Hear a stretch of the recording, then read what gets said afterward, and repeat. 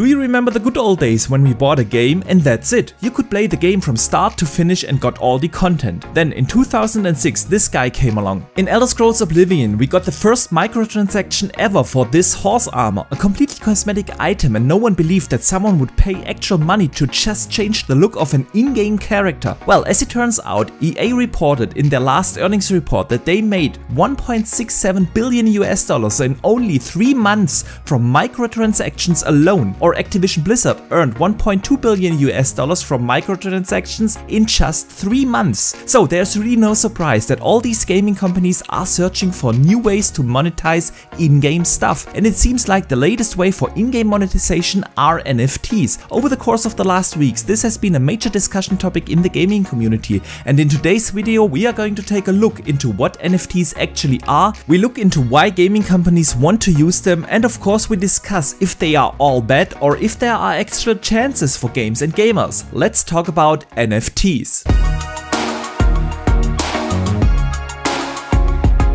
Happy holidays, gamers from around the world. This is Boxenberger, the video game enthusiast from Germany, with my last video before Christmas, and that's why I want to briefly say a big thank you to everyone who has supported me on this channel over the course of this year. You guys are absolutely amazing. I do hope that everyone gets to spend some time with their loved ones and have some relaxing days. By the way, there won't be a break here on this channel. I have some videos planned out to bridge the next couple of weeks until the gaming news will continue to come in around middle of January. So if you haven't already, make sure to hit the like and subscribe button as well as the notification bell to not miss out on these videos. Okay, thank you guys, you rock big time, and now let's see what NFTs actually are. NFTs stands for non-fungible token. NFTs can be really anything digital, such as drawings, music, your mind downloaded and turned into the next Cortana, whatever. The specialty about this is that it is a unique digital item. It can't be copied, it can't be faked. For instance, recently a person paid $6.6 million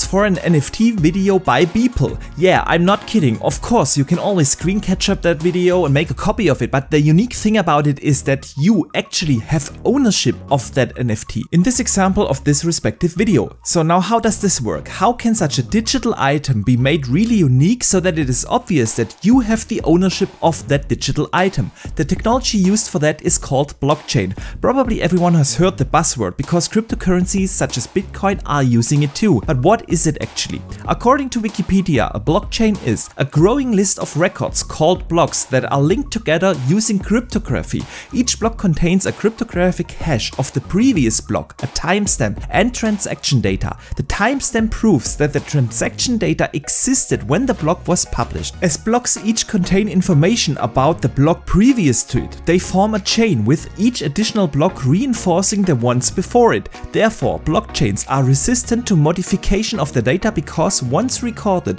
the data in any given block cannot be altered retroactively without altering all subsequent blocks. So, in other words, it is a technology that makes it impossible to retroactively alter data. Therefore, it is used to make NFTs unique items that cannot be faked, and with that it makes it possible to make a certain data set, like for instance an in-game item, a unique item, non-copyable, and most importantly, one person can be the actual owner of that file. Okay, now why is this making such a buzz in the gaming industry? Well, big publishers like Ubisoft or EA have recently spoken about the future of these NFTs.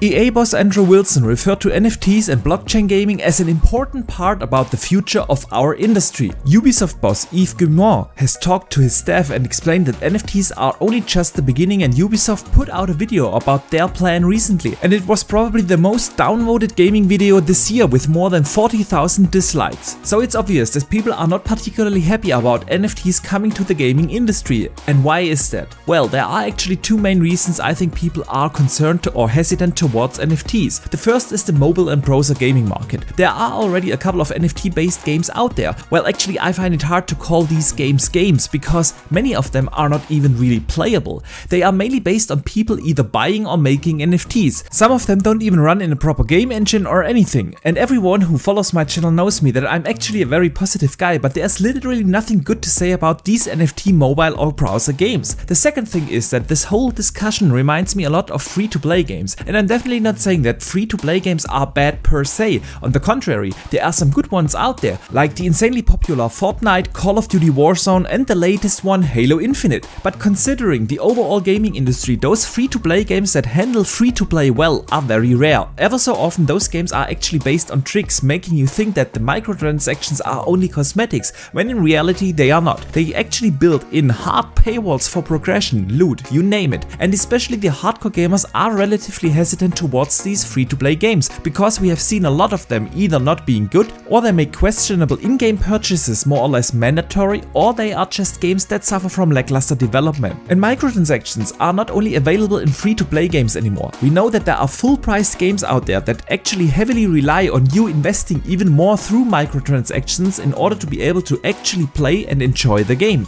So it's really no surprise that the gaming community is concerned about NFTs coming to core gaming. But I want to raise the question if they are all bad, or if there is actually a potential for them being used in some good way for games or gamers. Well, even though I think it's highly unlikely that game publishers will actually make use of NFTs in this way, there are a couple of things that could be done. Like for instance, they could be used to make it possible to sell digital games or DLCs. Today you can only sell your physical copy of a game, but since NFTs allow for actual digital ownership, which by the way we don't have if we buy games digitally today, NFTs could make it possible for a platform holder to actually allow gamers to sell their digital purchased games, because ownership can be easily transferred from one gamer to another one. Of course, they could also be used for developers to give digital unique items towards, for instance, very passionate fans. And that fan actually owns that unique item, like a certain skin, a weapon or whatever. The owner of this unique digital item can then decide to either sell it or keep it, because it is his item, just like any physical stuff you own. Another potential could be that user-created content gets actual value. Let's take the Microsoft Flight Simulator as an example. There are a lot of users that created content for that game, and they can sell it in the marketplace. But the ownership of those digital sold items are not with the people who actually created them. This is just one example, but it is a possibility that user-created content can be actually sold by the user to another user.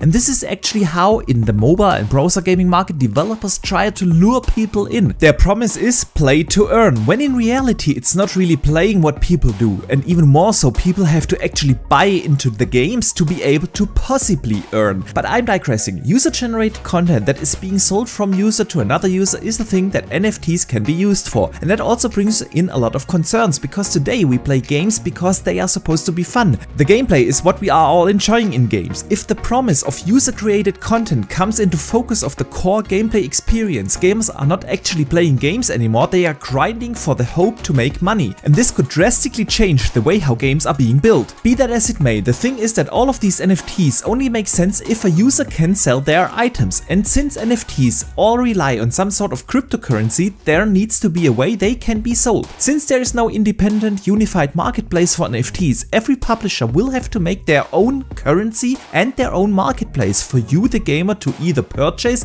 or sell your stuff. And from a publisher's point of view, this is awesome, because that's the second time the publishers can then monetize on NFTs. They will charge you an exchange rate, so you can change from the EA cryptocurrency or the Ubisoft cryptocurrency, for example, to a Bitcoin. They will definitely charge a certain distributor fee, and we shall see how much in the end will come to the player who actually sold his stuff. Like in every economy, it's usually the merchant who makes the money and not the one who makes the product. This is how it's always been. Even if we go back centuries, for instance, the spice merchant has definitely made more money from just selling the spices than the one who actually produced the respective spice. And that's the same for, of course, digital distribution and the digital marketplaces with NFTs. Now, it's really not new that we have in-game marketplaces. We've had some bad examples, for instance, like Diablo 3 at launch or World of Warcraft. I remember all too well these farms that occurred in China, where kids were forced to farm for certain in-game stuff that is then being sold to World of Warcraft players, with NFTs being even more attractive for in-game monetization, marketplaces, publisher-dependent cryptocurrencies, and the respective exchange business. I don't think it's safe to say that these kind of terrible practices won't occur again. Don't get me wrong, I totally get why developers and publishers want to maximize their profit, and I have nothing against that. We also have to consider that with all these upcoming metaverses, NFTs can actually be used for those as well, so that you can actually own a house, a car, clothes, or a digital equivalent of your fart in such a metaverse. NFTs. That's what GSC Game World, the developer of the upcoming Stalker 2, had in mind. Well, not the far thing, but they wanted to give out unique items in their Stalker metaverse to players. After a huge shitstorm, they decided to retract all NFTs from that metaverse. By the way, I'm glad that they did that because Stalker 2 is one of my most anticipated games and I didn't want to have such a controversy around this beautiful game. Be that as it may, the whole metaverse thing around Stalker 2 really showed one of the biggest problems with NFTs right now, and that's communication from publishers.